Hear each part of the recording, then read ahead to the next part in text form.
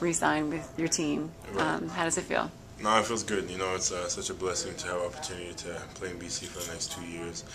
It's such a winning organization. You know, I'm really just thankful for the opportunity, and I'm really excited about this. I'm excited to see what the new guys will do. You know, we had a chance to meet a lot of them during the spring camp that we just had, and a lot of them are fired up. There's a lot of talent, so I'm excited to see what they're going to do in game situation.